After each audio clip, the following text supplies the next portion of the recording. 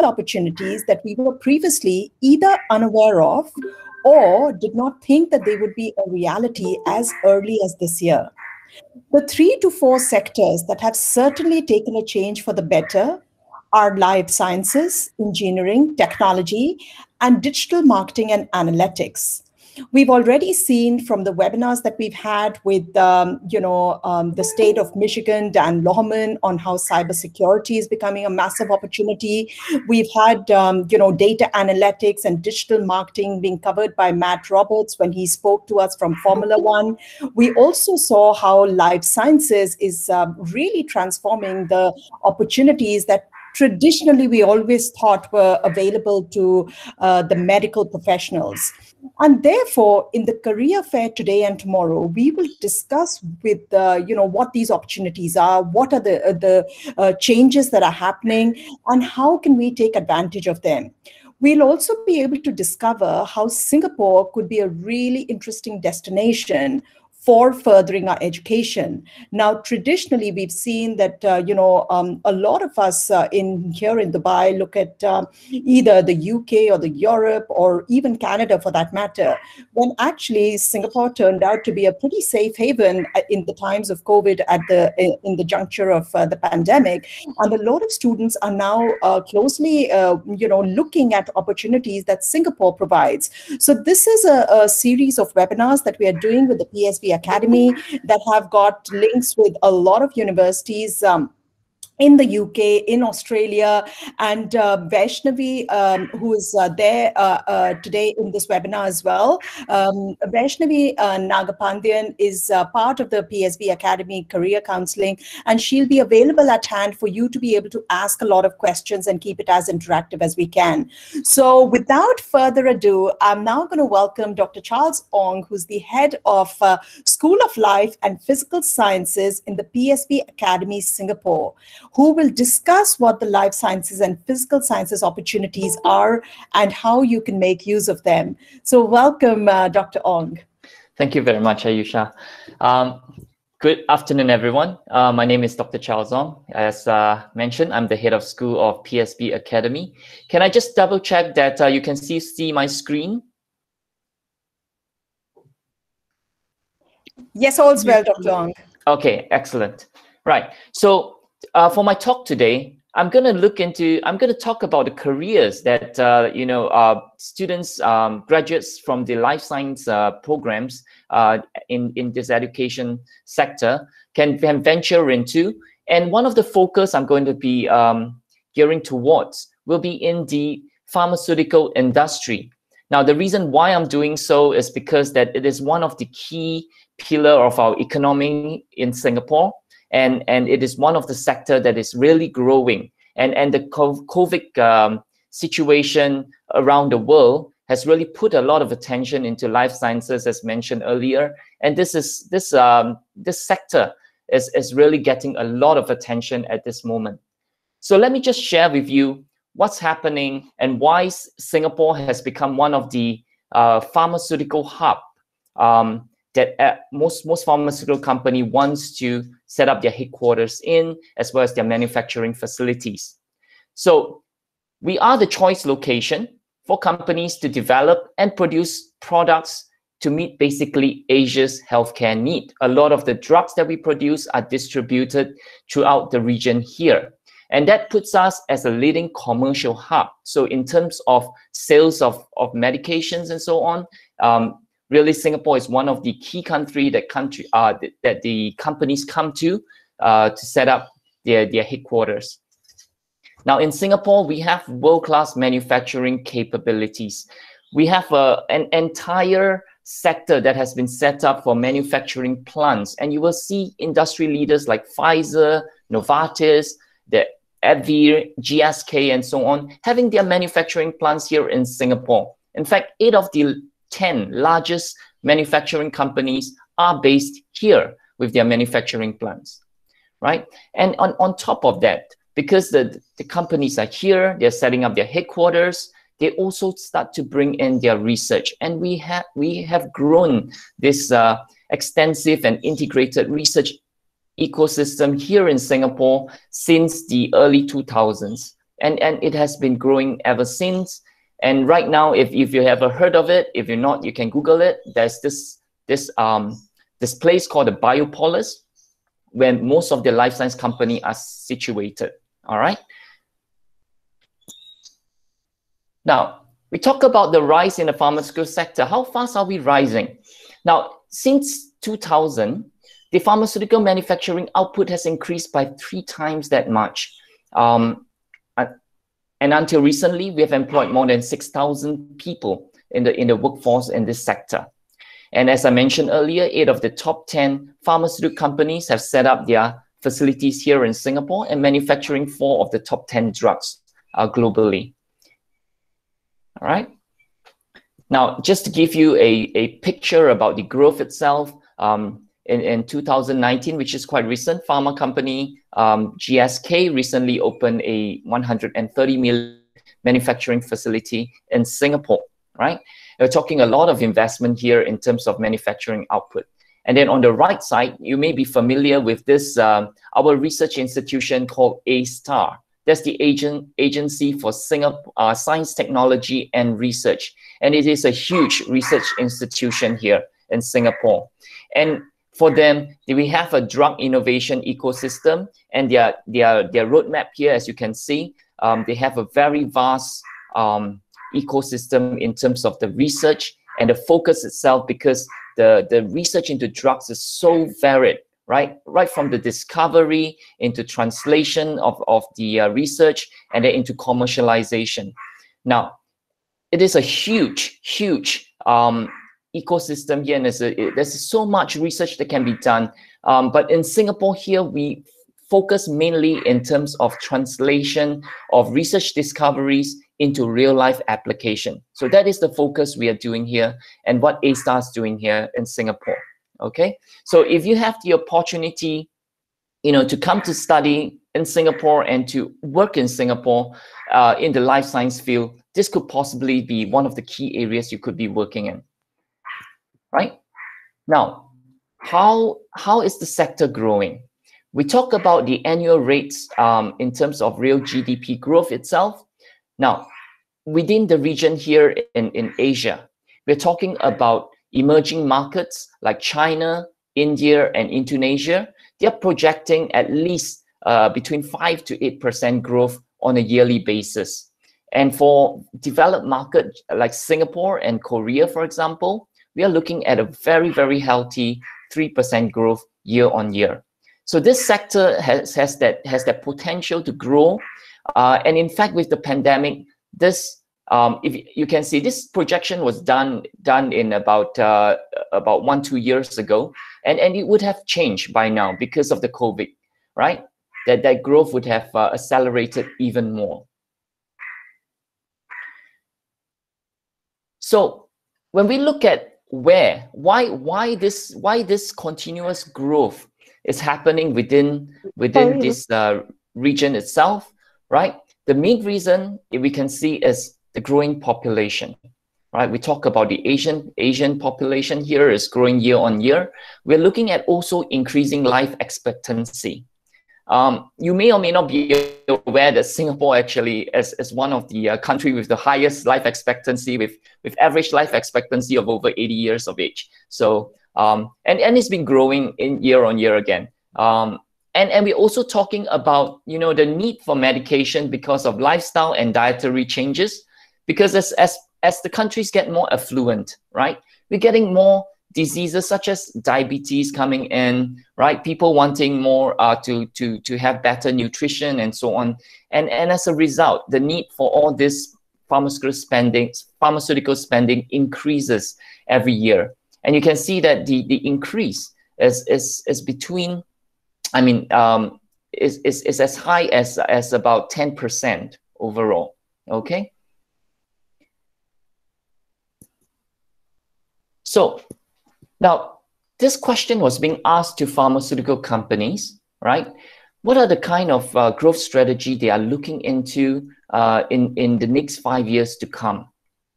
And when we look at the top 3 reasons, the first one is to expand into new products, therapeutic categories, or markets. So they're looking to actually bring in new products into Singapore, to develop new products and to manufacture them. The second one is to look into an increased focus in generic medication. And here, generic medications, we're talking about, you know, your paracetamols, your common off the table drugs that you can find. Right? They are still looking to increase manufacturing and sales in this area. And the third growth area that we are looking into is the research. And they talk about in-country research here, increase in in-country research to speed up approval process. Now, this is very critical. If you look at COVID alone, right? When we developed the vaccine for COVID, once you get the vaccine developed, you still need to go through clinical trials. And after the clinical trials, you still need to get the data to the country and get all the documentation approved before the drug can be administered and used in the country. So the process itself can be very, very lengthy. All right. But if you're able to conduct the research in the country that you're going to be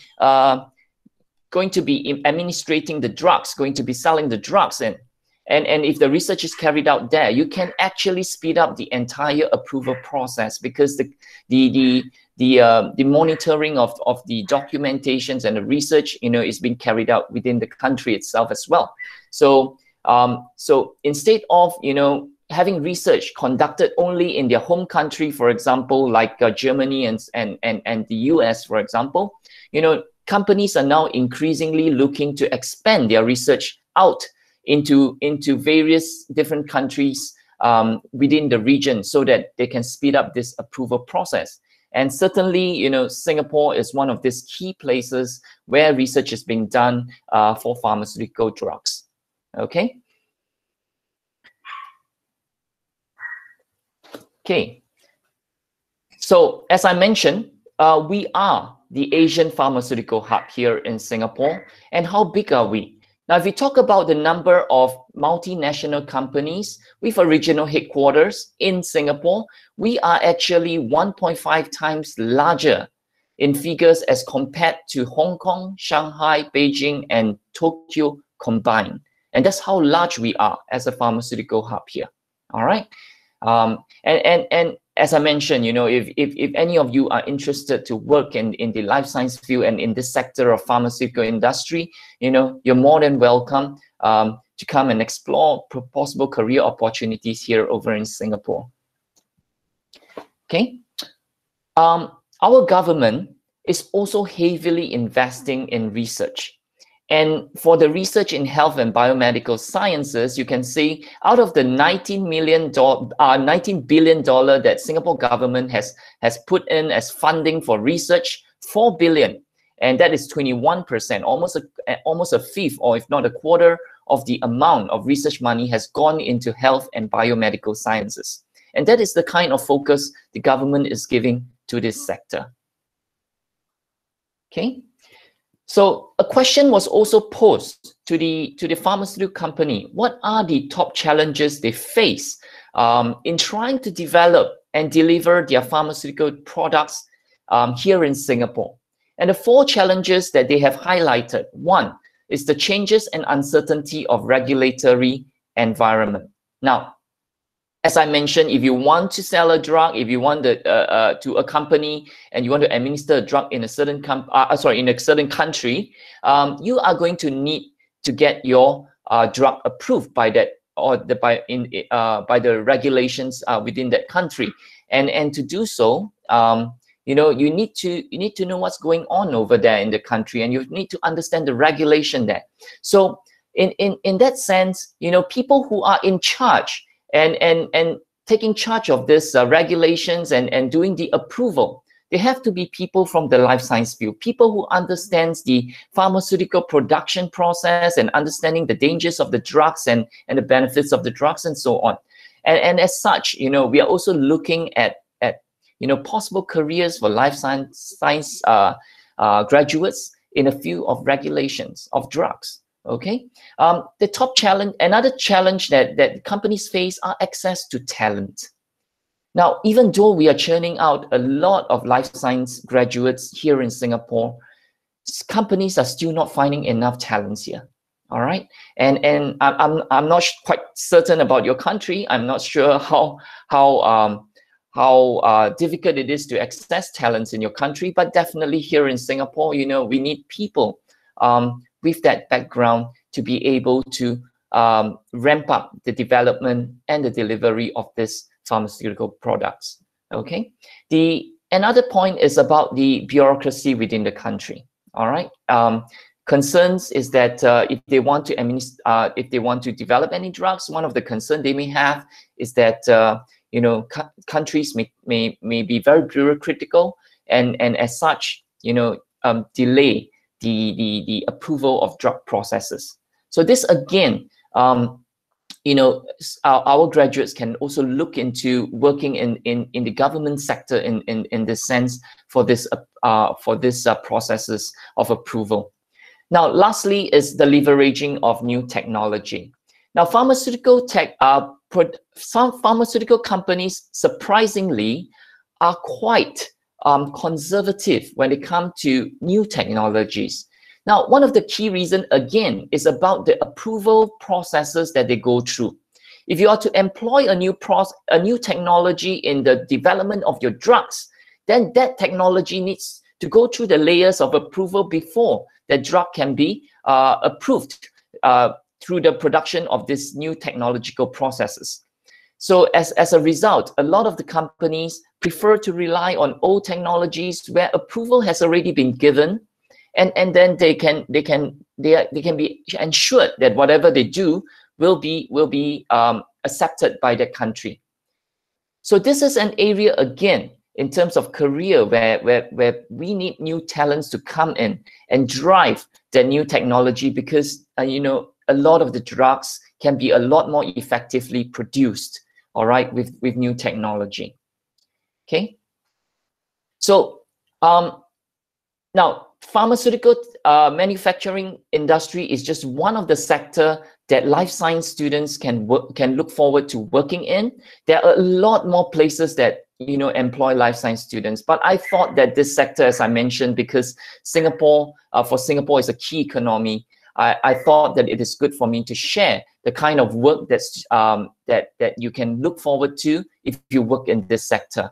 So I have a video here that was produced by Workforce Singapore, and it is linked basically to YouTube.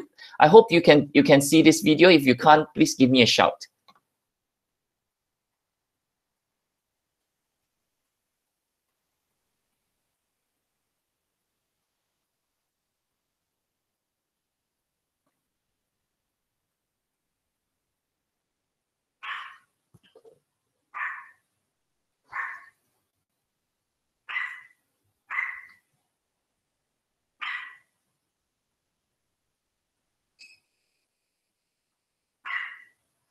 Oh, sir, we cannot hear the video if there is anyone. Oh, yeah, you can't hear, is it? Yeah. Hang on. I have to apologize. I'm not too familiar with the Google platform for screening this. Let me just try again.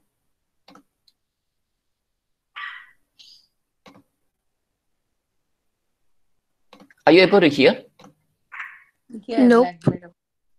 Not at Dr. Charles. We are able to see the video, but not hear it. Yeah. Not able to hear it. I'm afraid I can't find any function here to activate this sound. Any of you may be familiar with this? Dr. Charles, if you send the link to me, I'll just play it off my system here. Okay. Let me see if I can grab the link.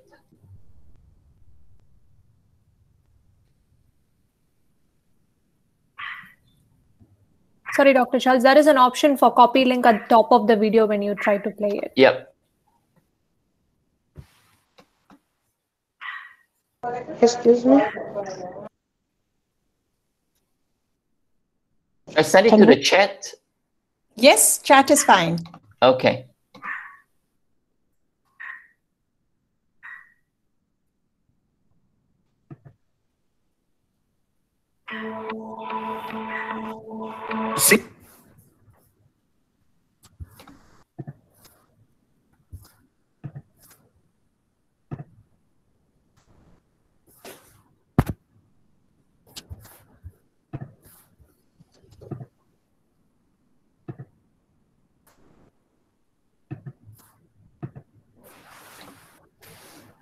Singapore, a vibrant city in Asia's fastest growing biocluster, the key home base to more than 25 of the world's leading biomedical science companies, a place where dreams are incubated and brought to life. As Singapore's economy grows, so has the biopharmaceutical industry. It is now a dynamic platform for many men and women to build their careers on.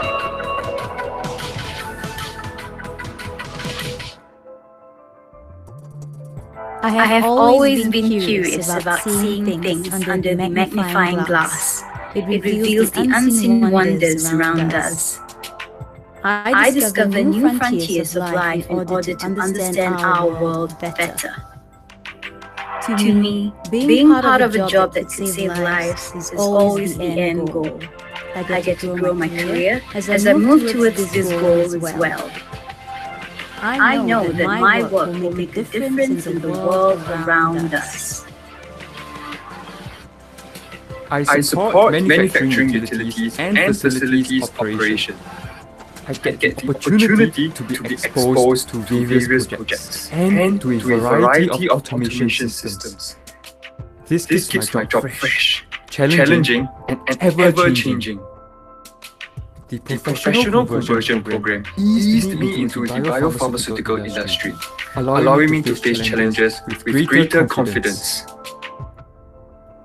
It's also rewarding to be able to help mentor others. After all, we want to achieve the same goal, to save and improve lives of those around us. I get to look for the finer details that matter, driving me to look closer at the world around us.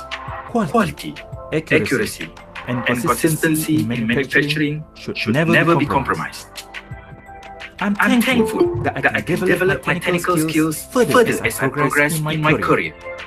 The industry is dynamic, learning never stops. It's comforting to know that my work will go on to have an impact in the real world. It begins with a dream to make the world a better place.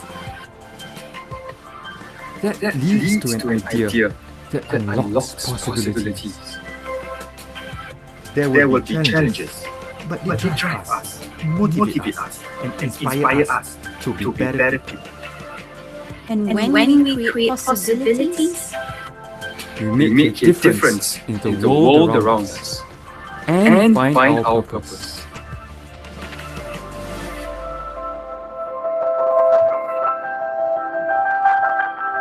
If you would like to find out more about a career in the biopharmaceutical industry, visit our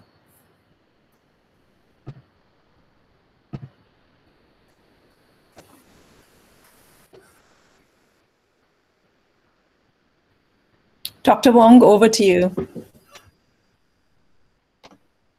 Thank you very much for sharing the video. I apologize, I'm not too familiar with these platform for presenting. We use Teams and Zoom, and this is the first time I'm using Google. No worries. Are you able to see the screen here? Yes. Okay, great. So I've shared with you about the career of careers in the pharmaceutical industry, and that's definitely one of the key areas where life science graduates can work in.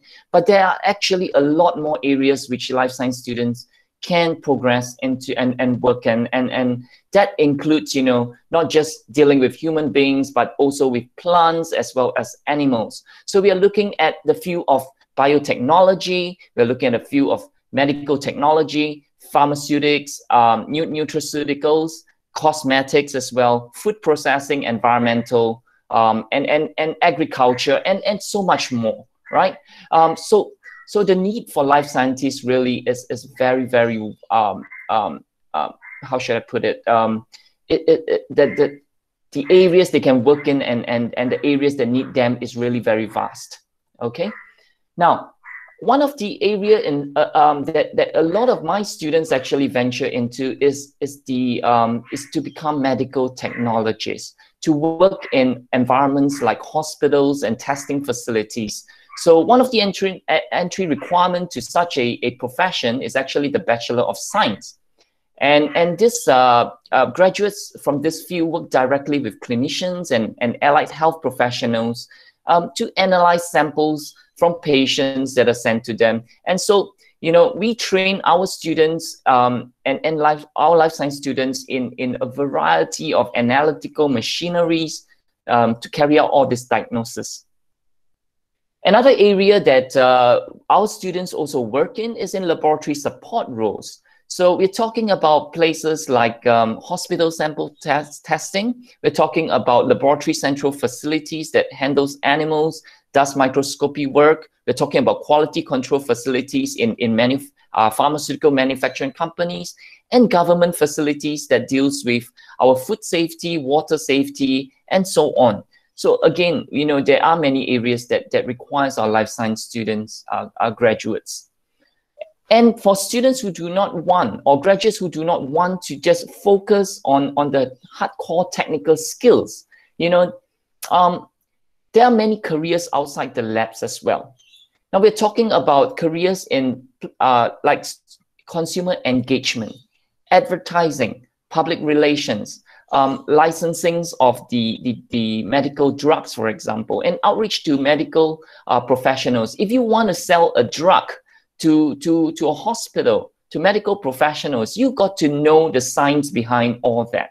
And so, you know, life science graduates are employed also in terms of engaging the consumer, in terms of the sales. And in fact, you know, this is one of the more lucrative areas if you're talking about purely in terms of income in a job, okay? Right, so, and on top of having that strong background in science, there's also a very strong need for communication skills and their willingness to work with others. And this is another area that we look into when we train our students, right? To make sure that they're able to communicate well and they're able to communicate very logically to the potential clients. Now, what are the other areas of careers that life science graduates can look to go into? We're talking about clinical administrator, you know, scientific advisors and outreach people. You can be doing consultancy work as well, or pharmaceutical science rep, and so on and so forth. It is so wide. Okay.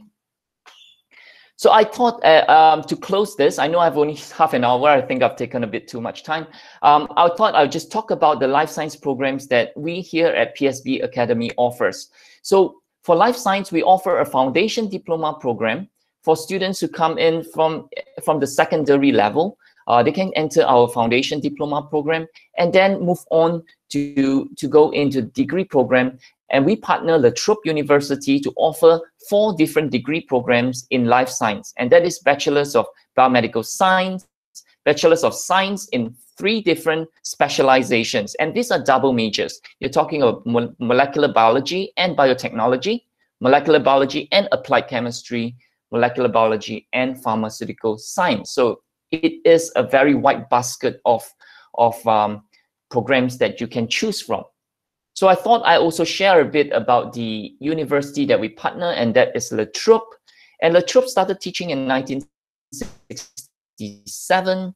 They currently have 1,400 full-time lecturers and 38,000 students all over the world. And out of that 38,000, there's a large international student population as well. Now in Australia, they have 7 campuses. That's how large they are.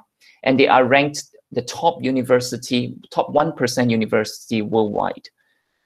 Okay, so why choose La Trobe? Well, they are the top 1%, as I mentioned. Their curriculum really prepares the students to be ready to go into the industry directly. A lot of the curriculum we work with them on are in consultation with the industry when they formulate the curriculum.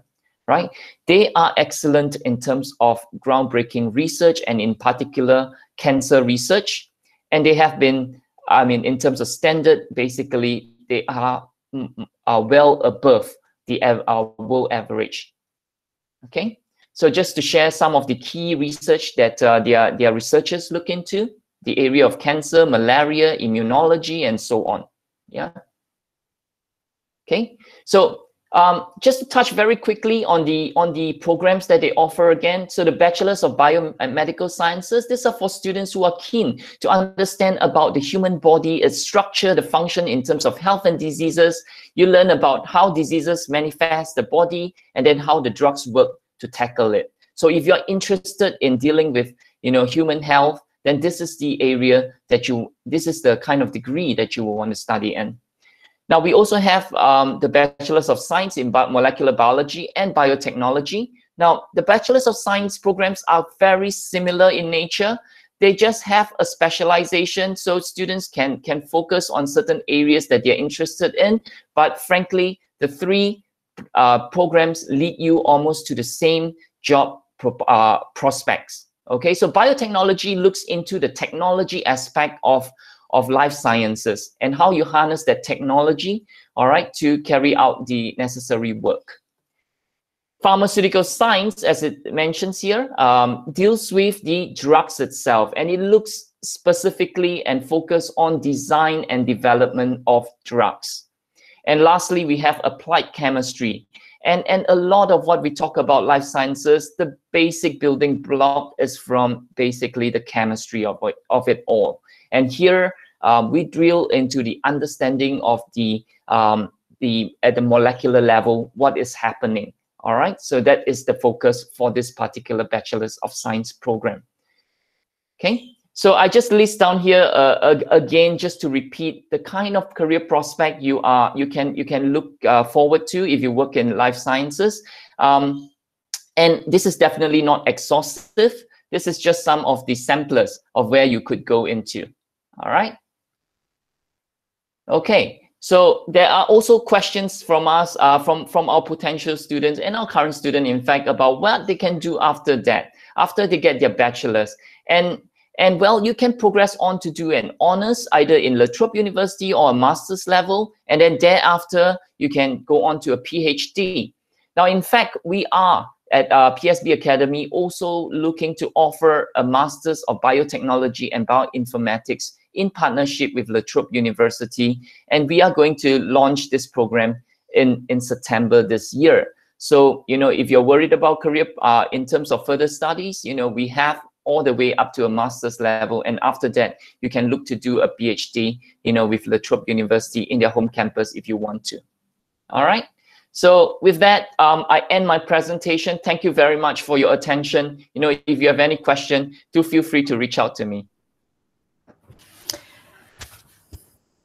Thank you, Dr. Charles. That was very interesting. It was really interesting to see how the world of life sciences is changing. I do have one question that based on the Bachelor's of Sciences courses that you have, does that give you the ability to be a feeder program into the medical schools of US? All right. So if you talk about medical school, there is a need to take either the MCAT or the GenSet, if you're depending on which country you're looking to progress into. Definitely, the Bachelor's of Biomedical Science is one of the possible pathway into a medical field. But I do have to caution students that it is very, very challenging, and you have to do very well in terms of your results. And I encourage students to build up their portfolio. When you're studying, you don't wait until you're about to reapply, then you start working on your portfolio, because when you go for your medical interview, it is very important that you show, why you deserve to be in the medical in med school. Basically, you need to be able to articulate your passion in this area. So we here in PSB Academy, we are also trying to engage our medical doctors here in Singapore to give our students some talks and advice in how to progress onto the medical school, right? How to build their portfolio. Okay, I hope I answer your question. Yes, thank you very much, Dr. Charles. Does anyone have any questions? Sanal, I see you have a question. Sanal, do you want to just unmute yourself and ask Dr. Charles? Please, Dr. Charles, I have a question. This is for my daughter. She is interested in pharmaceutical, but currently she does not have biology as a subject. She has got physics, chemistry, maths. Now, biology is required for entry for this? Can I just check which level your daughter is in right now? What year group is your daughter in, Mr. 12th grade. 12th grade. First grade. That would be equivalent to our, is that secondary level or yes, that's secondary level, Dr. Charles. So that would be the final year before they graduate. Sorry, Dr. Charles, that's equivalent to our GCE A level. A level. Okay, that's fine. So the entry level then would be directly into La Trobe University if it's at the A level. Now, we do not require students to have that background in biology to be able to go into the program. And in fact, I think chemistry, if not, is more important in terms of a subject that your daughter should have as compared to biology. We teach, basically, we will build the foundation back up all the way from year one. Right, so not to worry about that. We have students coming in from various backgrounds, some with bio, some without bio, some with chemistry, some without chemistry. So we basically have that first year to build that foundation up, right? Of course, just to highlight that, of course, compared to someone who has that bio background, students without bio background will need to put in that additional effort to make sure that they can catch up with the group. But after year one foundation, everyone should be on par. Oh, nice. Thank you so much, Dr. Charles. That's a very good, useful information. Yeah. Right. You're most welcome. Does anyone have any other questions before we move on? All right, then. Thank you very much, Dr. Charles. We're going to move on now with the next presentation, which is from Ankit Saurabh, who's the assistant lecturer at the School of Engineering and Technology at PSB Academy. And Ankit's going to be taking us through the introduction to technology and what life holds for us if we enter into that sphere. So welcome onto the panel, Mr. Ankit. Hi, Ayusha. Thank you for the introduction. Can I share my screen? Sure, please go ahead. Okay. On the bottom right-hand corner, there are 3 buttons. So if you press I saw it. Yes. Now, no problem. Yeah.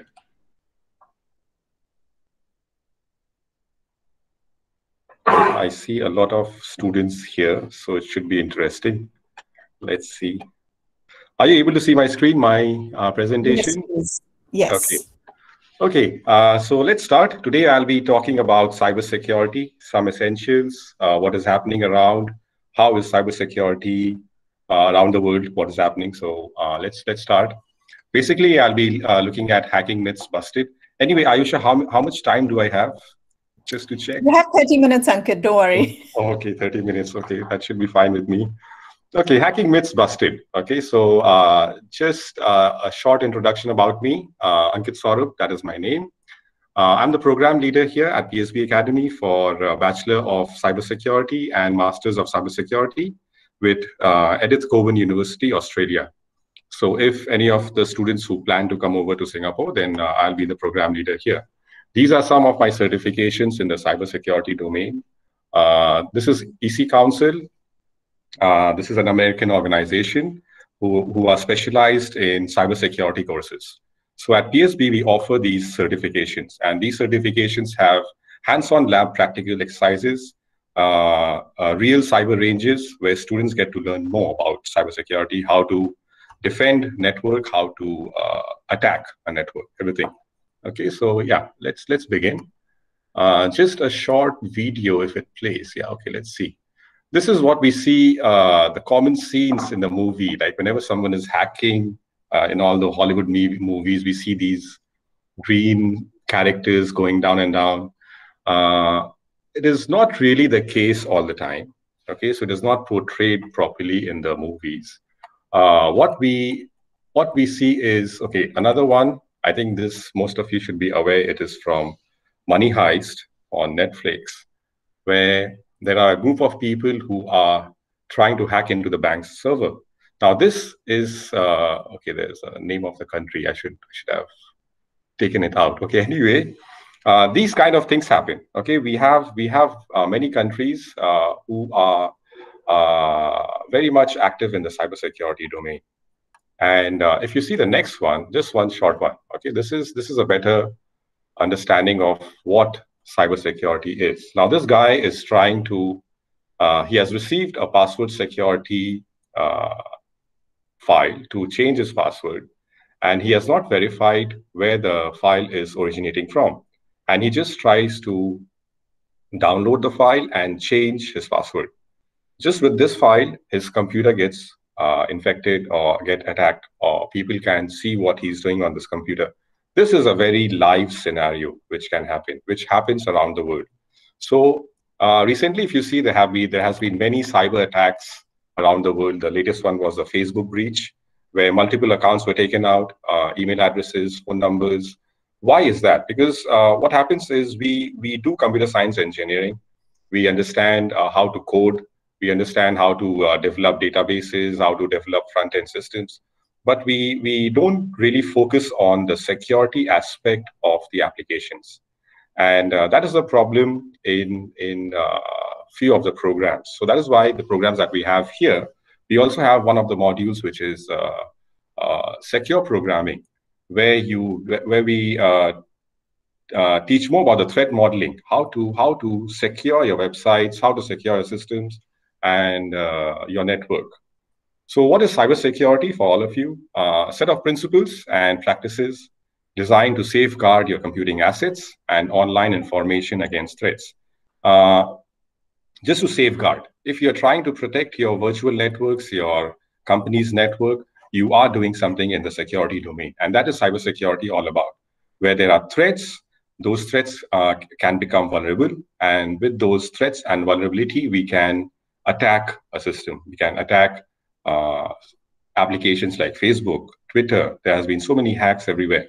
And primarily, it happens due to one of the very famous attacks, which is called social engineering attack, which I'll be talking about later. But let's move on from this one. So some of the security threats that we have: intrusion, malware, phishing, spyware, spam. I think spam, all of you should be receiving in your inboxes. So many emails coming in every day. You don't know where the emails are coming from. They have attachments. If you try to download the attachment, or they have links. If you try to click on the link, it goes to another website, and the website looks genuine, but does not look genuine. Something is wrong about the website, or something is wrong in the spam email itself. There are typos here and there. So these kind of attacks really happen. These are real things which are happening now. And the different kinds of malware that we have, the viruses, the worms, some of the malwares, we don't even have to click anything on the keyboard, or we don't have to even click the mouse. It's like the worm. They can self-replicate in the network. Once it is in your network, it starts to replicate. It infects all the computers, and in the cybersecurity domain, we call those computers as zombies, really zombies, because they are being controlled by someone else. So these are some of the threats that we have. Spyware, one of the most serious ones, where whatever you type on your computer, it's being read or seen by someone else. You don't even know if your camera is activated on your laptop. Someone is watching you or not. That is also happening. And very easy with some of the applications like Android and everything. It's very, very common.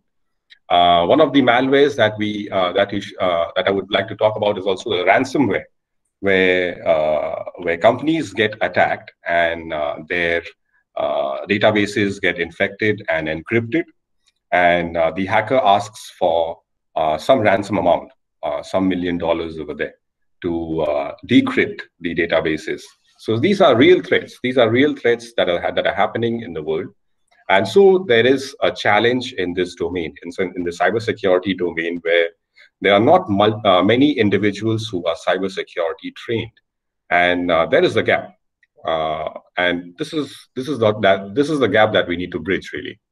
Some security measures: always manage your password, always keep your email accounts safe, secure your computers, protect the data you are handling, avoid risky behavior online, don't visit any restricted websites, and be sure whenever you are putting in any credit card details on the website, it is a secure website. It has proper certifications. Only then you should put in all your personal details.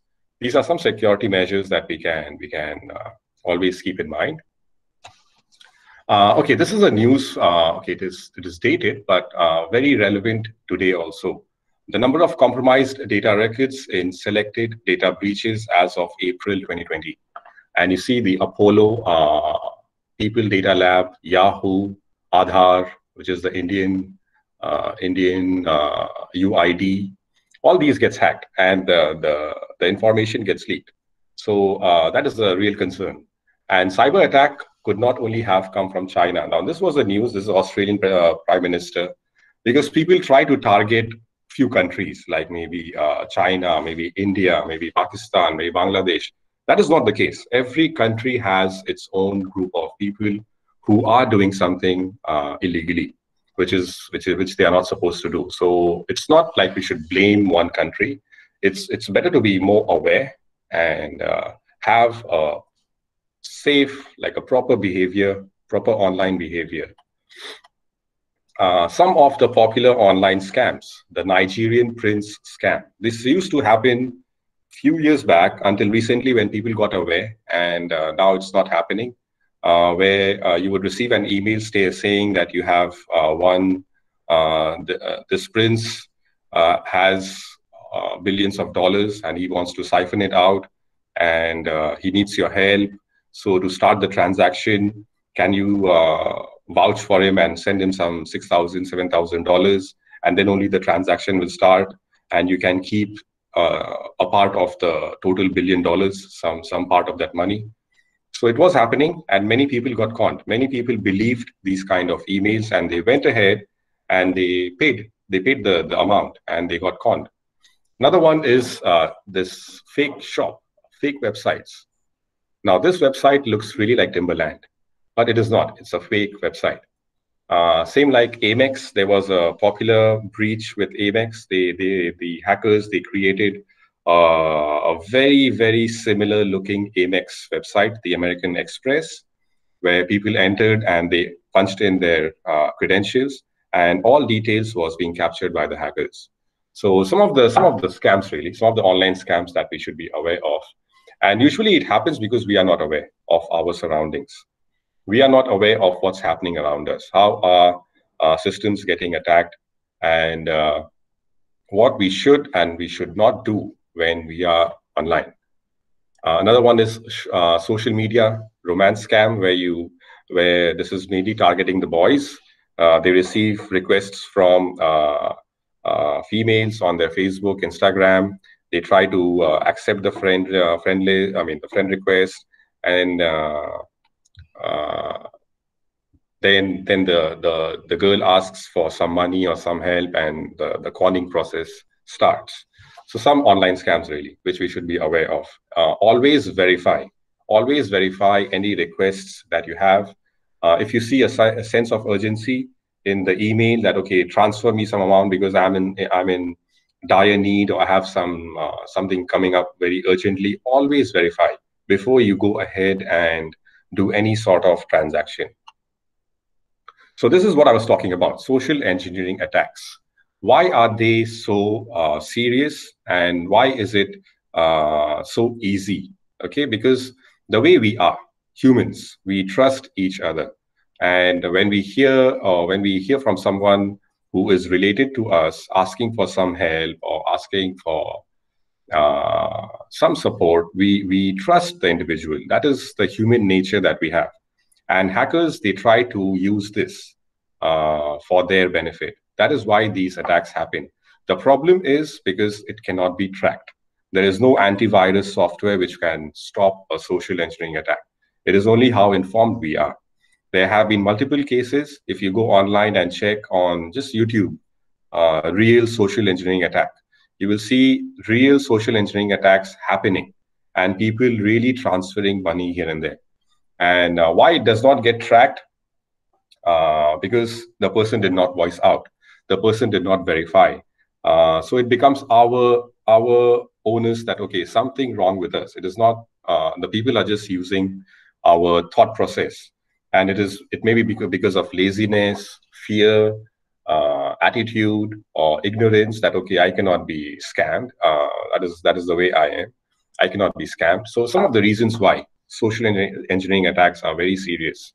And if you see those attacks, like the Twitter attack, which happened last year, where close to 100 plus accounts were hacked, and that started with a social engineering attack to one of the employees at Twitter, who received a spam email with a link inside, and the person went ahead and clicked that link. So, and I think it was all the celebrities whose accounts were hacked. And the prime reason was this social engineering, and did not get tracked. Okay, so this is how it happens. Attacker performs reconnaissance attack. User receives an email with a PDF file attachment, supposedly from a hospital supplier, opens the attached file, and once he opens the attached file, the malware gets executed on the system, and the attacker has all the data. The attacker has the control of your computer. This is a typical scenario of social engineering attack. So what are benefits of cybersecurity? Until now, we have seen what happens, what is happening around and everything. What are the benefits of cybersecurity? We can uncover vulnerabilities in our network. If we are cyber trained, we can talk to our organization, let them know what can be done to improve the security posture of the organization. Secure applications, strengthen organizations' security posture, protect organizations and business, and in the end, protect data.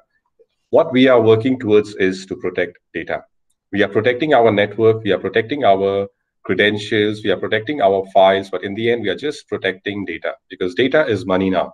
No one talks money. We talk through data. If I have 100,000 customers' records and I talk to a marketing company that, okay, I provide you with 100,000 customer leads, then I have more chances of getting an agreement with the company rather than someone who offers that, okay, I will give you $500,000. Okay, it does not work that way. In this current day and age, data is everything, and we need to protect data. These are the top 5 skills the employers want in 2021. There was a survey done by the Australian Computer Society. The number 1 is cloud engineers, because with the rising smart devices that we have, smart watches, smart aircon, smart TV, the attack surface has increased. The people can attack to your mobile phone, they can attack to your laptop, they can attack to your TV, anywhere. Okay, the attack surface has increased really. They can take your personal information from your smartwatch. Okay, so cloud engineers, very, very popular. The second is cybersecurity professionals. These two go hand in hand, the number 1 and number 2. Then comes a full stack developer. These are the real applications developer, all those Facebook and all those full stack developing from front end to the back end. Data science, machine learning, quantum computing. These are the 5 skills, really, really wanted skills.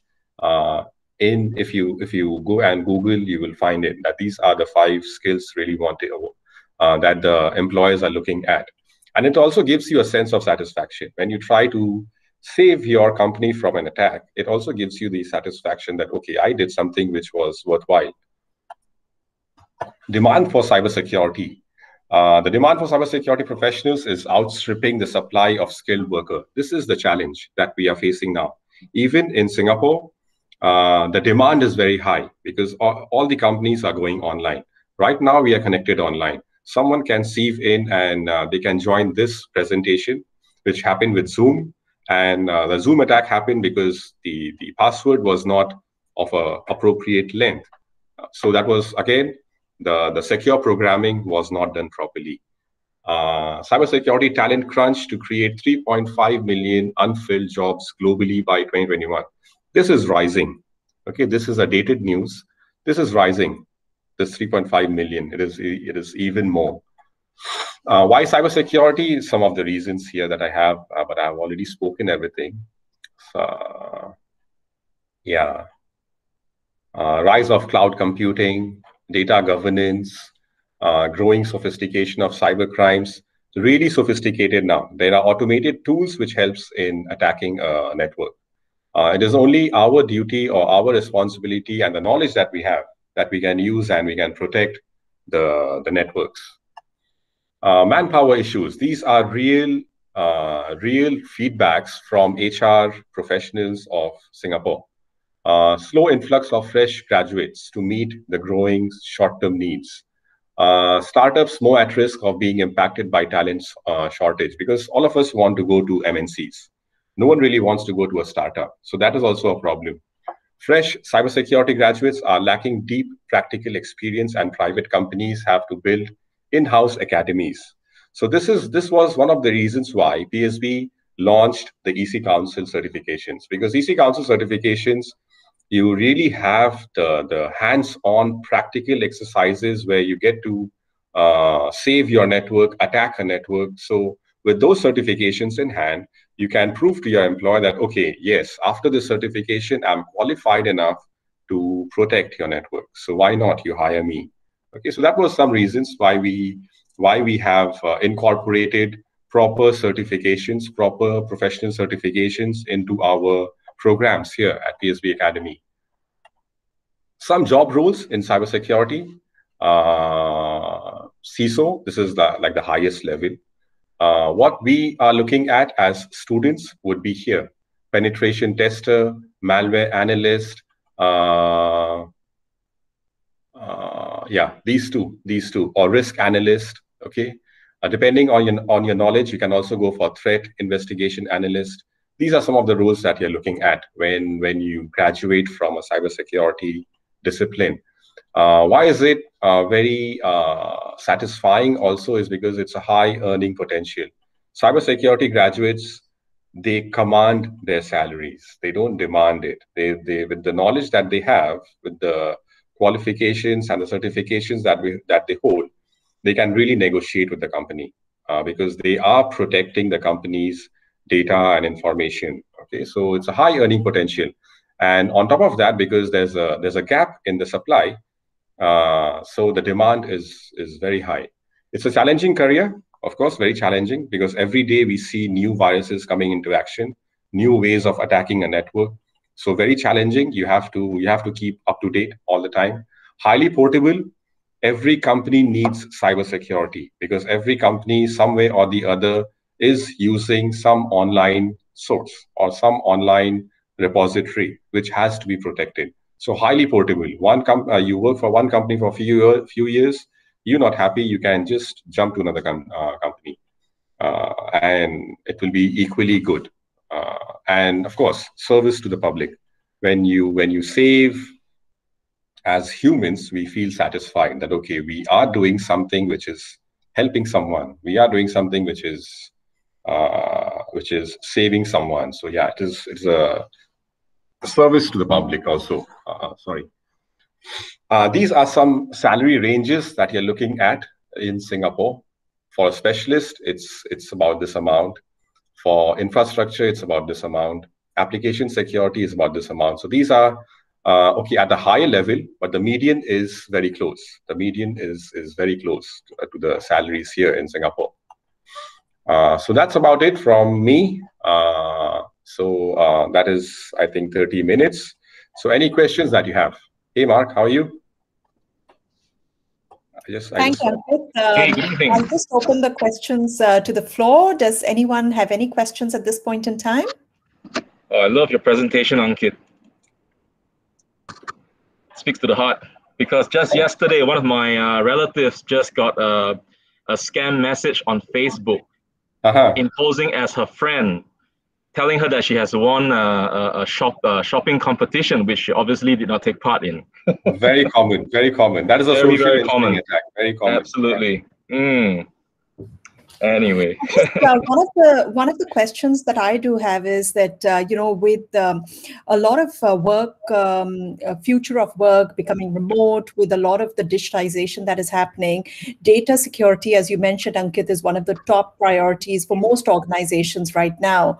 So within the courses that you have, is there specialization around that? Because even with one of the webinars that we did with the ex-CISO of the state of Michigan, he very clearly voiced there were two areas actually that he spoke about. One was identity theft, which is obviously what you've touched upon as well, and the other was around data security. So would you be able to share some more information around these? Oh, yes, of course. Data security is, like I said, it is, in the end, we are trying to protect our data. That is what we are trying to do. And for the security of this database that we have in our organizations, at PSB, what we do is we offer many modules around that. Like one of the modules that I mentioned earlier was secure programming. Okay, now with secure programming, and we also have another module, which is cryptography. Okay, so with these two together, once you start developing systems, you are answering to that data security, because now your databases, they are not in a plain text, they are encrypted. So even if someone is able to breach in, able to breach in, he will just see characters, like unreadable characters. So it does not make any sense.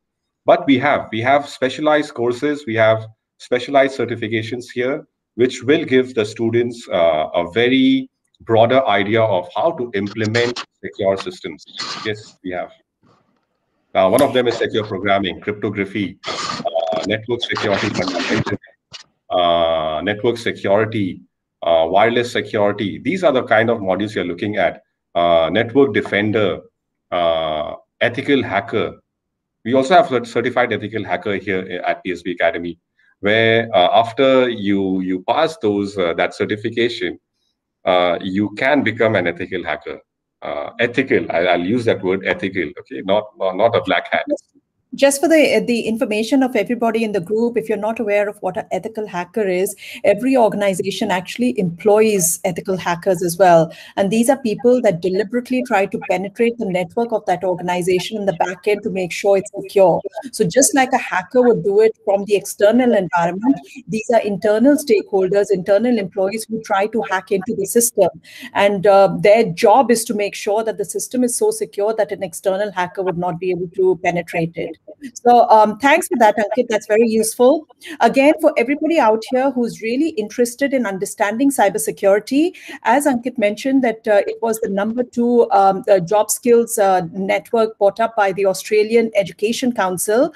The technology trend survey that Teenspire Global did with 1,500 young people globally, cybersecurity rated as the #2 most exciting profession that they want to go after.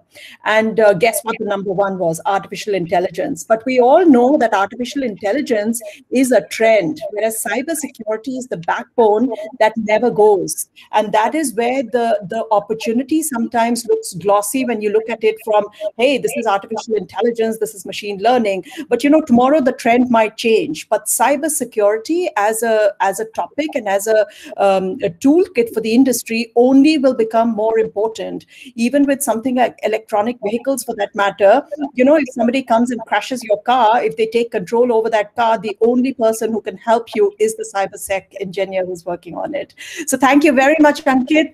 It was a very useful presentation, and I'm sure that there are a lot of students here who might be interested in taking this up. So it's good for you to know what's out there. And the EC Council certification that Ankit has also mentioned is a very powerful, certification all the way, especially in Silicon Valley and US. It's a very, very highly accredited certification, very popular among cybersec.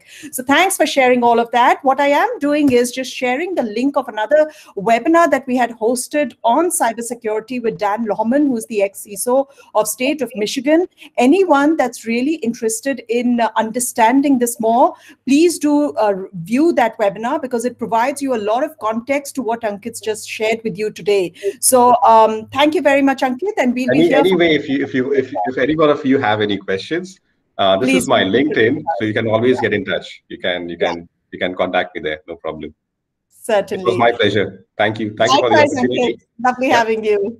Yeah. Bye-bye. And next on board, we have Mr. Mark Wong, who's the Senior Specialist of Student Affairs and Industry Engagement at PSB Academy.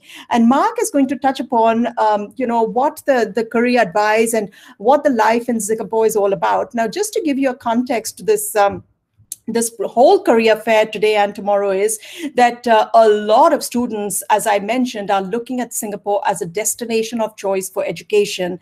And the primary reason for that is that when suddenly countries are locking their borders, you've got to be in an environment that is safe, that's willing, that's accepting, and Singapore is choosing to be that, right? So when you're looking at your university applications, you've got to keep all this in mind now. It's no longer about, hey, which is the great university? This is something that could stay with us for 2-3 years. So we've got to make sure that we are making an informed choice on this. So I'll hand it over to Mark to explain to you what the life in Singapore is. I don't know if many of you have been to Singapore, but I've personally been to Singapore a few times, and I love Singapore. So you already have an advocate here, Mark, but I'm going to pass it on to you now. Thank you. Fantastic. Fantastic. Can all of you hear me? I'd like to do an AV test first. Yes, we're good. All right, fantastic, fantastic. And what about my screen? Can you see this very colorful slide that says Student Affairs and Industry Engagement? Yes, we can. All right, fantastic. Everything is well and underway. Good evening, everyone. My name is Mark Wong, and I'm actually a senior specialist from the Student Affairs and Industry Engagement division of PSB Academy. Now, you may be wondering, what does this division do? Now, early on, I believe that all of you have recalled what Dr. Charles as well as Ankit have shared with you a little bit about careers, right? And incidentally, just a couple of days ago, I happened to speak with a recruiter from the life science sector, as well as the MD of a cybersecurity firm, whom I just had lunch with yesterday. In fact, I was just picking their mind on top of what I like to learn from them in terms of hiring opportunities in Singapore. I also took the chance to pick their mind to ask them what actually makes a candidate employable. What are they actually looking for when it comes to hire? And they actually told me something that is very important that I felt that is my duty to share with all the parents as well as the prospective students here today. And that is, don't just fall back on your studies. Don't just fall back on your grades. Sure, all the more you should study hard and get good grades, but also think about other skill sets like public speaking, like negotiation skills, like leadership, like managing people, right? These are very important skill sets that makes candidates employable, right? Because in a market like this, which is so competitive, employers want to know that they're hiring the right person who has that X factor, all right? And the question to all of you is, how do you get those additional skills on top of what PSB Academy can offer to you in your academic studies? And this is where Student Affairs comes into play, all right? All right, just to introduce to you some of the members on our team, we have our very lovely bosses, Ms. Pearly Wong, as well as Falila Mohammed. And of course, the guy with the biggest head on the, on the slide there is me, Mark. And I work together with my colleague Eliora, Darren, as well as Freddie, who actually happens to be one of the student leaders whom we've worked with previously. And we felt that, hey, he's a pretty decent guy. He's very outstanding in his community. And hence, we hired him to join our team. We also have Hui Yi, as well as the very, very energetic Gabriel, who is actually a mentor to many of our student clubs in PSB Academy. All right, so under Student Affairs, we actually have two sub-teams, all right, two subdivisions. First, it's called Student Life, as well as Career Services and Engagement, which is the team which I'm serving under, right? So I'm going to explain to you in a minute what each subdivision does, all right? So for Student Life, our ultimate goal under this team is to groom students just like you, right, to take on leadership roles, right, to plan and execute activities so as to build a more vibrant and caring student community, right? So we have opportunities, in fact, not just opportunities, but many opportunities, right, to help you polish up your leadership skills, right, to polish up your subject matter knowledge. For example, maybe some of you are really interested in technology, or like as Ankit shared with you earlier on, hacking, right? So we do have technology student chapters that you possibly could be a part of as well, right? We have interest groups, right? We have student chapters, student clubs that you can potentially consider to be a part of. We also have international student clubs. In fact, we have 6 of them. So those of you who feel a little bit at home, with someone who is from your country, there's probably a student club for you. All right. So the purpose is to give you additional experiences, right, to hone your skill sets, right, so that later on when you're about to graduate, you're all ready for the industry, right? So imagine, right, if an employer were to ask you, right, so besides what you have done in school, right, besides your studies, what else do you think you can offer to the role? Have you managed a team? Have you been part of a leadership council? Have you organized an event before? So these are some questions that interviewers are likely to ask you. All right. We also have a student care and guidance function as part of student life. And this is where we work very closely with our in-house counselor to provide holistic support for students facing personal issues as well as challenges, right? And to help them to make it through student life in a very positive way at PSB Academy. All right, so I'm pretty sure for many of us who have been overseas to studies all alone, all right, sometimes we may feel a little bit overwhelmed. We may even have a little bit of a culture shock, right? And feeling a little bit stressed out because of that, right? Or maybe some of us need just a little listening ear or an additional help to manage your some learning needs that you may have, right? We have a counselor, right, who is always there for you, right, being there for you to listen to your issues and also to help you make your experience here a little bit more comfortable, all right? And we have various integration activities where students are able to learn how to network with one another, to break the ice, right, and also to, just to get to know their peers. It could be someone from another country as well, and to just integrate well within our community in Singapore. All right, so these are 2 functions, student life and student care. These are what we can do for you. All right, and just to share some good news, last year, I think it was in December, all right, PSB Academy was privileged to have won an award from the Silver Ribbon Singapore, right? So Silver Ribbon Singapore is actually a not-for-profit organization that promotes mental health in Singapore. And because of our various initiatives and activities to promote a more friendly environment, a more encouraging environment here in PSB Academy. So we were recognized for that effort, right, to promote mental health to students. And that's why we actually won the award last year. And that's something that we're very proud of. And this is something that we can assure all of you parents out there listening with us today that we will take care of your kids, take care of your children, make sure that they integrate well with our community, right? All right. So here's a little bit about career services and engagement. Earlier on, Ankit and Dr. Charles mentioned a lot about careers, right? So the question is, how do you get skills to get employed, okay?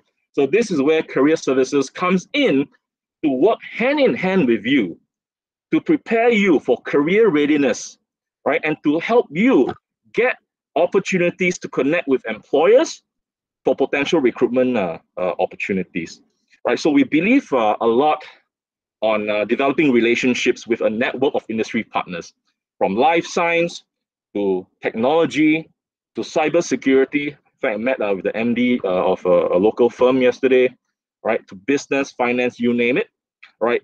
And it is all leading towards the goal of building long-term relationships, right? So that these industry partners are able to give you, or rather give you students, a glimpse into their organizations in future, right? And to potentially hire you, hopefully, right? So we conduct on a very regular basis, career coachings, career fairs, recruitment talks. We have also run industry visits where students get a glimpse of what the real working environment is like, to sort of get a teaser and to decide whether, hey, is this the organization that I hope to work for later on after graduation? All right. We also have invited companies. Thank you so much. Shalom alaikum. All right. We also have organized various company. Okay, I think someone's very excited here, although I don't understand a single word, but I'll just go on. Right. So we have organized company pop-ups, right, where students are able to explore recruitment opportunities with some of our industry partners. And very importantly, we organize career workshops to help you get the skills to craft a better resume, to craft a better a winning cover letter, to articulate yourself more confidently at an interview, to groom yourself professionally. Right. So these are very important skills that will go into what makes you employable on top of the grades that you got in school. All right. So we always say that once a family, always stays a family, right? Which is why we also have an alumni engagement function where we continually engage our graduates to be part of our community. So there is never a time where we let you go. We are always welcoming you back to give back to our community, either to network with your peers, your fellow graduates, right? To exchange contacts for some opportunities, or maybe just to celebrate your achievements together with us, right? And just to name a few networking activities, we have run coffee appreciation events, movie sessions in our campus. Just to share a fun fact, our city campus used to be an entertainment area, all right? Our lecture theaters are actually reformatted movie theaters. It used to be a cinema, right? So we actually organize movie sessions in our lecture theaters as well. We also have reunions, right, where various alumni come back and just to say hi to one another. All right, so that's what the alumni does. All right, so this is an example of a career workshop which we have done in March. All right, if I'm not wrong, it was last year, and this was actually covering resume mastery for life science students. Okay, and this is a collaboration between Career Services as well as the School of Life and Physical Sciences. Okay, just a quick check. I can't really see what's going on my screen, so I'm hearing a lot of buzzing on my phone. Am I still online with you, or did I get cut off?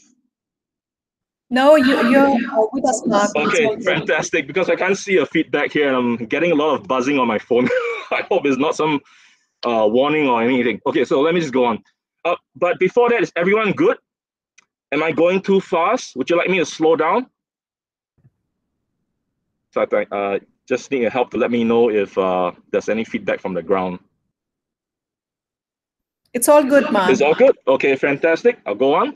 All right, so on the screen here are also other career skills coachings, webinars that we have run for our La Trobe University Life Sciences students.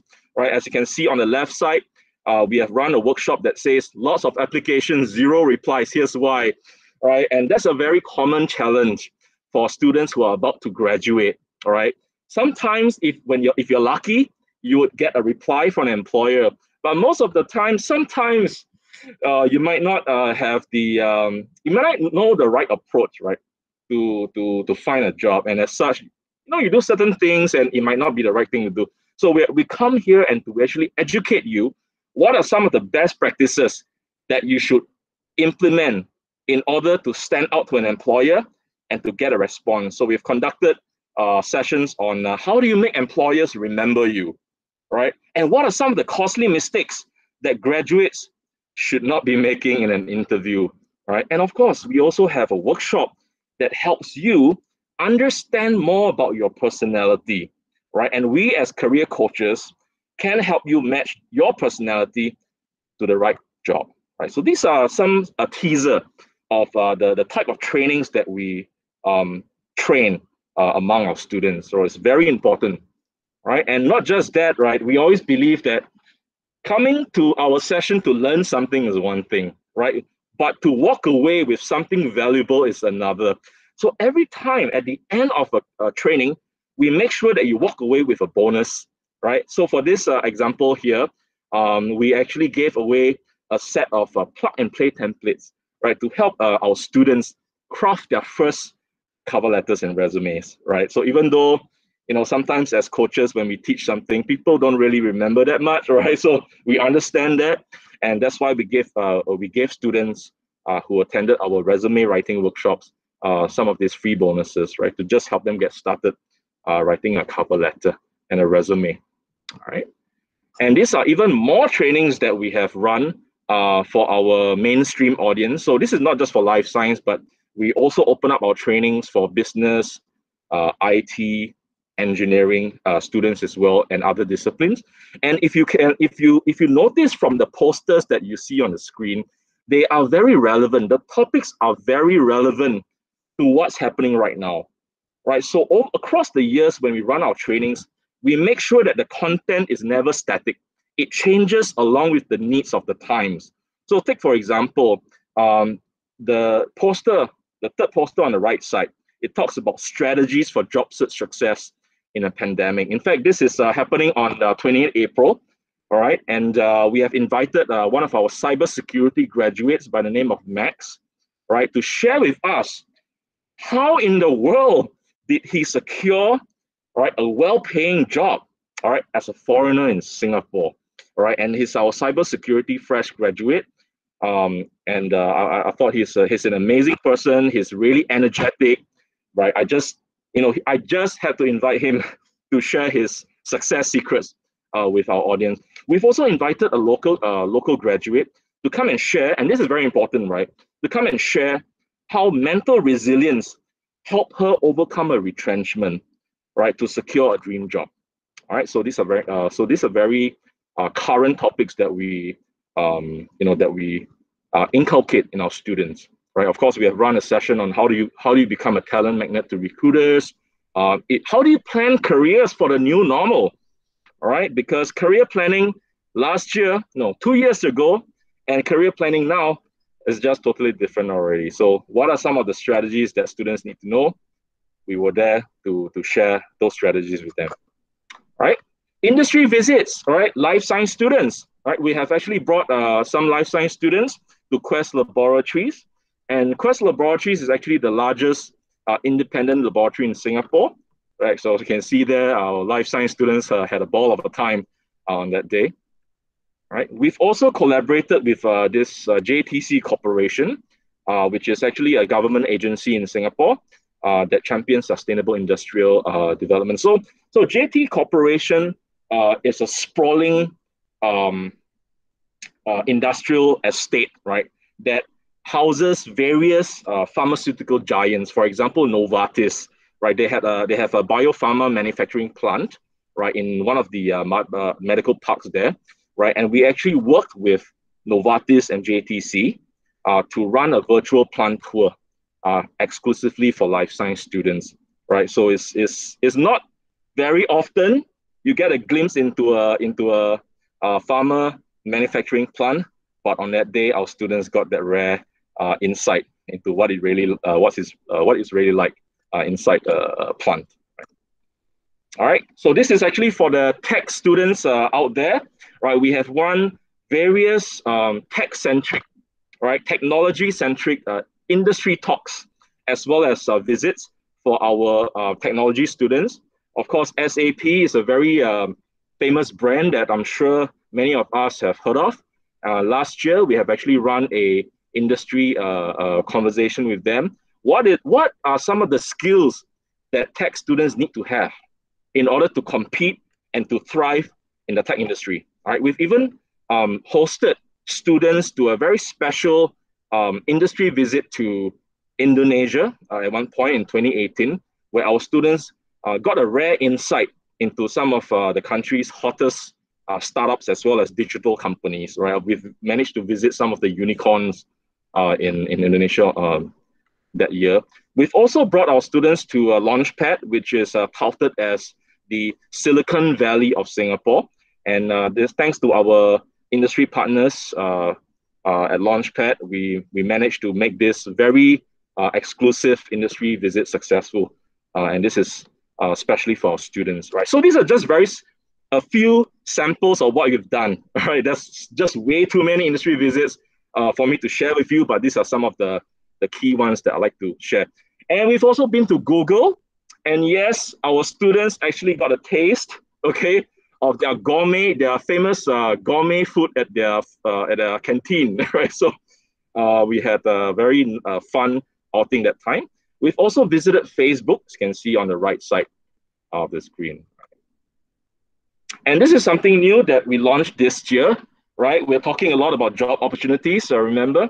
And we felt that, hey, you know, why not let's take a step further? Why not curate job openings and deliver it to you, right, when you're about to graduate, right? So this is something that we have rolled out 2 months ago, and we call it a jobs menu. So if you're graduating within a certain period this year, it is likely that you'll receive this jobs menu, which is a curated listing of various job opportunities made available through our industry partners. As you can see on the right side, we have some opportunities in the life science sector. All right, so this was actually sent yesterday, so it's fresh off the oven, and I thought I should share this with you.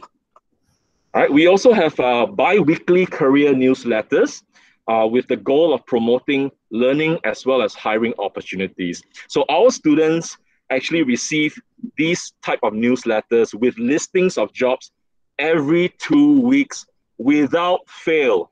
All right, so this is something that's value added that we thought would help our graduating students.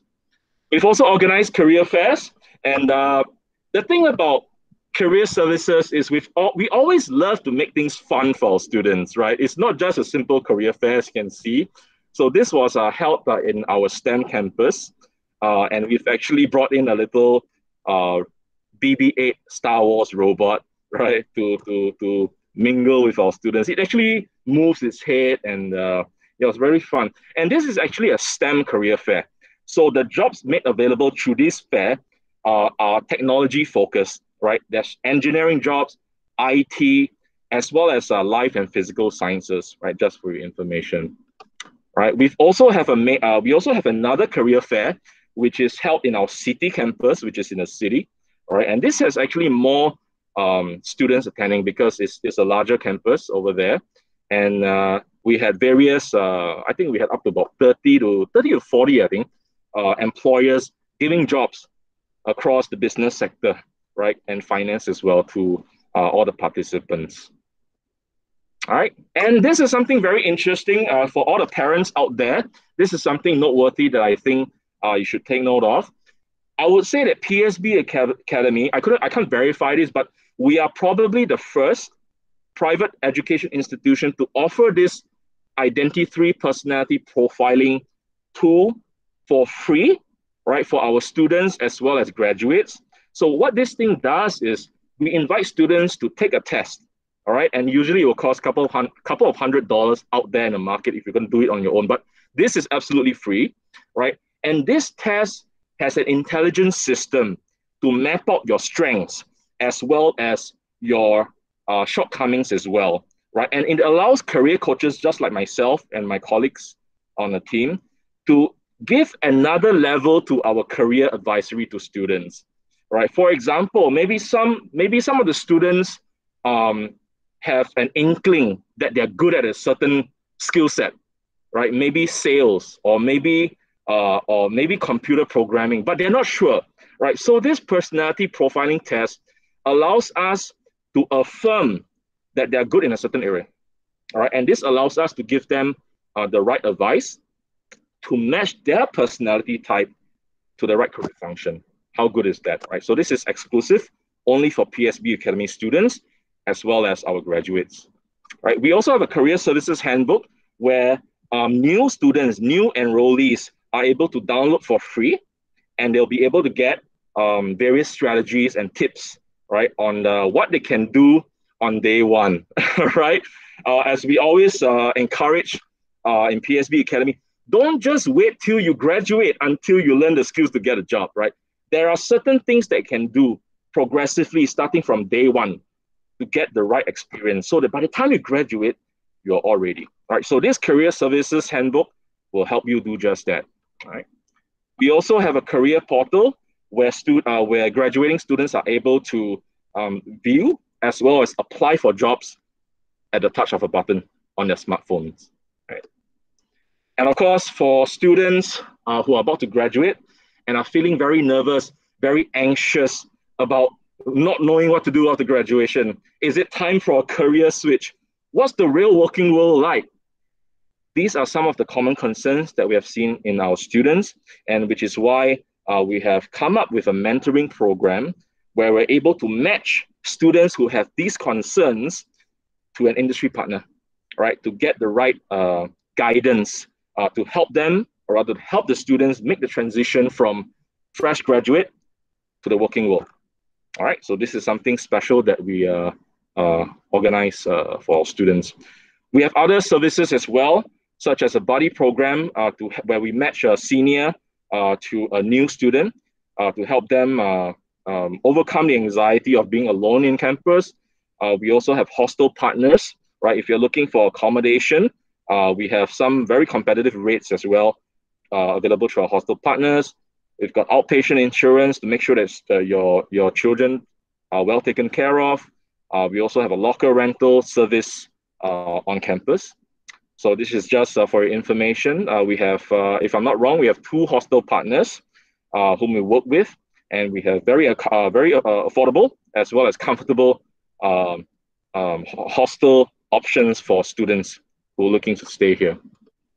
All right, so these are just some of the rates, just for your knowledge. I won't go into detail, and they're all within short distance from our subway system.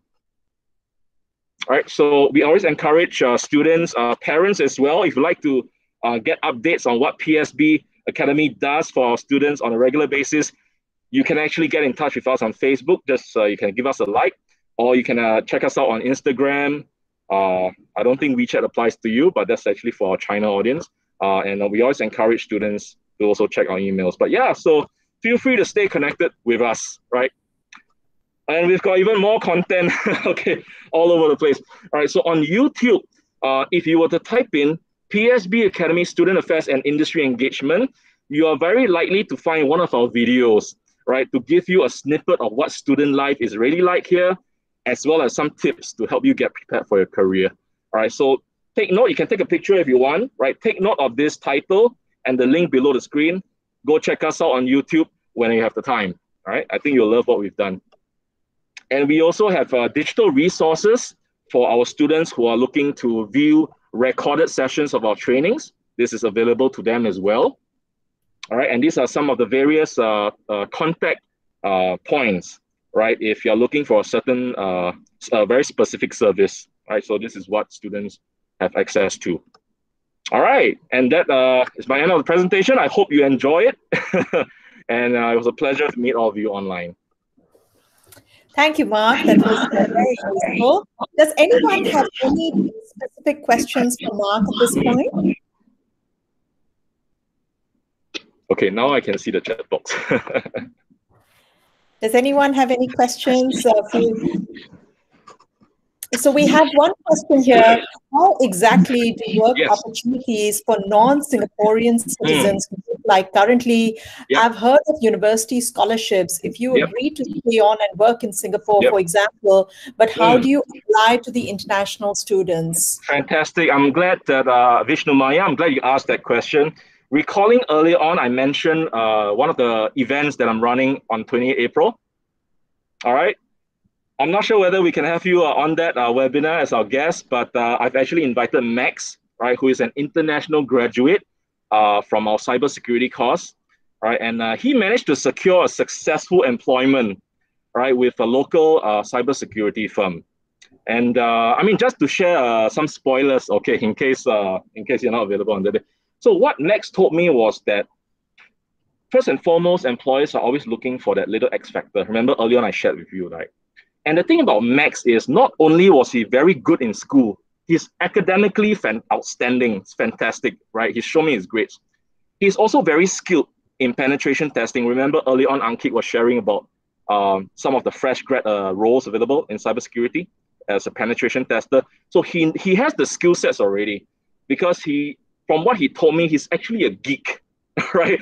Who does his own research out of classroom, right? So he literally eats, sleeps, and breathes cybersecurity. Look, so skill sets, right? First and foremost, doesn't matter whether you're local or a non-Singaporean. So long as you have the right skill sets, half the battle is won already. The other half of what I think made him successful in securing a job is every time when I speak to Max, right, it feels different. You can literally see the sparkle in his eyes and the fire in his voice when he talks about the subject matter. So imagine, right, if his such an energetic personality shines through in an interview, combined with his experience, right, of the subject matter, do you think that it's hard for the employer to say no to him? Okay? So what I'm trying to say is, no matter the situation out there, no matter the situation that's happening right now, I know we've heard various sources saying, hey, pandemic, right? Are the markets even opening up, right? Is it harder to get a job now? There would be challenges inevitably, right? But the key thing is about yourself. How willing and how hard are you willing to work on yourself so that you get the right skills to succeed and to have the right personality that allows you to stand out in an interview, right? So that is what I hope you can think about, you know, and I hope this answers your question. Thank you, Mark. Anyone else to ask another question? Feel free to use the chat window or just unmute yourselves to ask.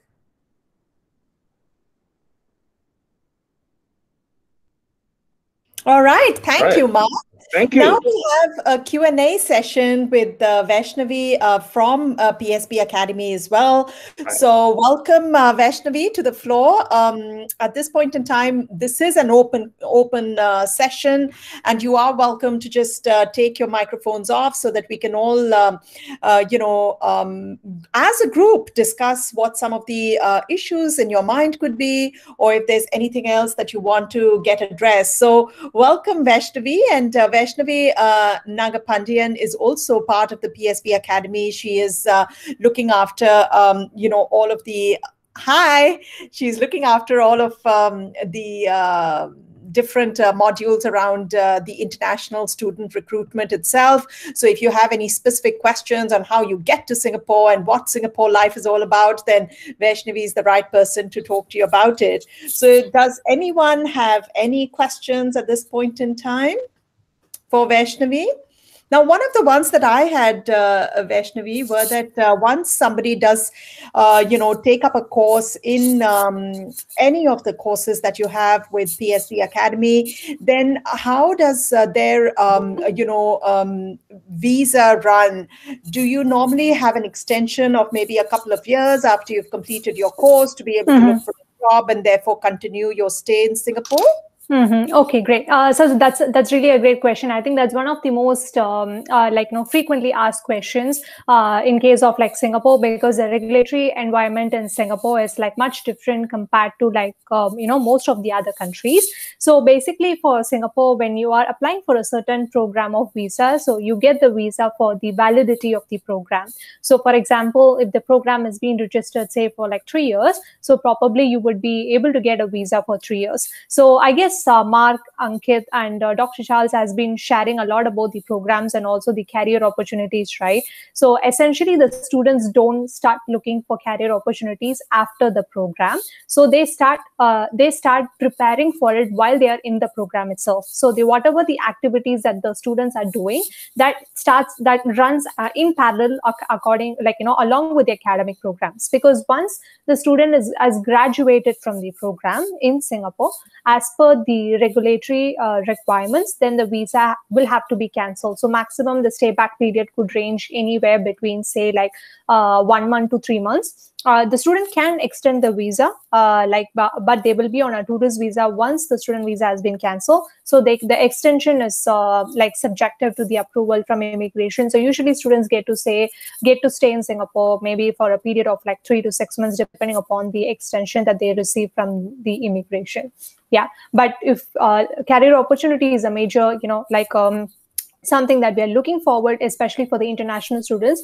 All our students are pretty proactive, so they start looking at it while they are studying. So it's much more convenient to transfer to the the employment paths once they have been graduating.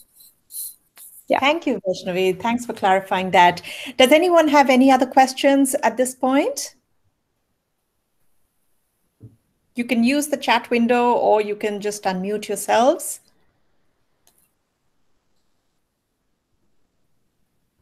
So one other question that I had, Vaishnavi, was that how long does it normally take for the entire enrollment process to take place and for somebody to get to Singapore once they've decided what program they want to go for? Okay, great. So let me break this question into two parts, pre-COVID and post-COVID right now, because the processes have changed slightly a little bit, once the COVID has started, although the students have already started coming into Singapore, but there is a slight change in the process. Okay. So pre-COVID, anywhere, usually we recommend the student to apply at least 1 month before the course commencement.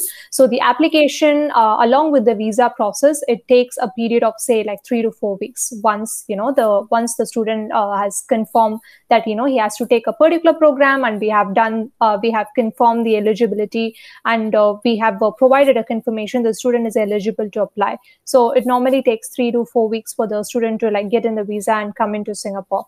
But I guess after COVID has started, I'm sure there is a lot of restrictions in place, especially in terms of travelers while they're coming into Singapore, because Singapore government has been active in making sure there is a limited number of visitors at one point of time, right? So students have started coming into Singapore since last year, September. Campus is open and they are attending classes. However, there is an additional layer where it's required for the students, like once a student visa is approved, they need to get an entry approval for them to travel into Singapore. So now the system is pretty straightforward, is that once a visa is approved, then they can just go log in and submit their details to get an instant entry approval.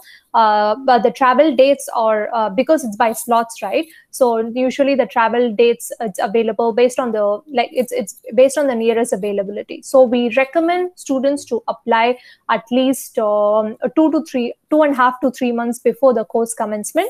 So they come into Singapore. At this point, majority of the countries have 2 weeks of quarantine, except very few countries like China and a few others. So they are in time to start the classes on campus. So a minimum period of 2.5 months to 3 months is required at this moment until the COVID is normalized everywhere across different parts of the world. So that would be an ideal timeline for the student who are choosing to apply for the program. Yeah. Great.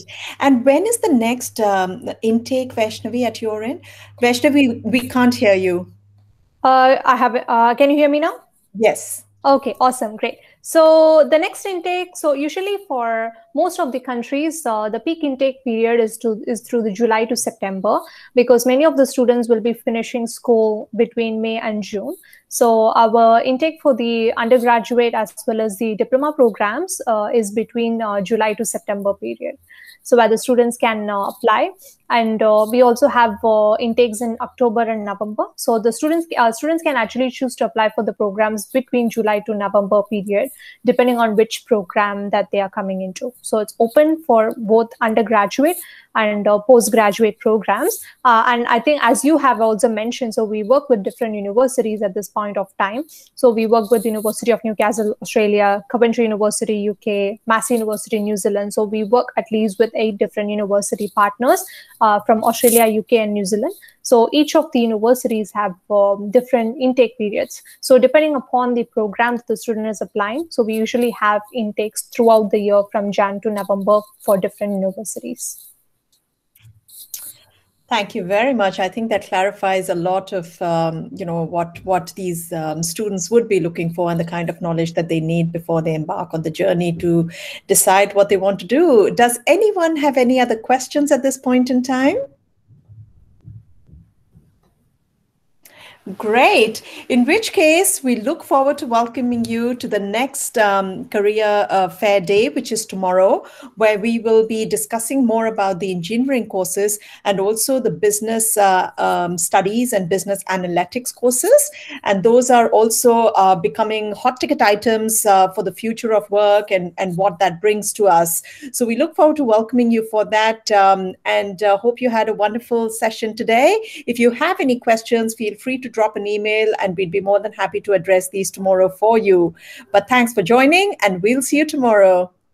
Thank you. Vaishnavi. Thank you, Aisha. Pleasure. Thank you, everyone. Thank you, Mark, Falila. It's a pleasure to have you guys and have you support the team. Thanks. Likewise. Bye Thank for you, now. Aisha. Thank you. Bye-bye. Bye.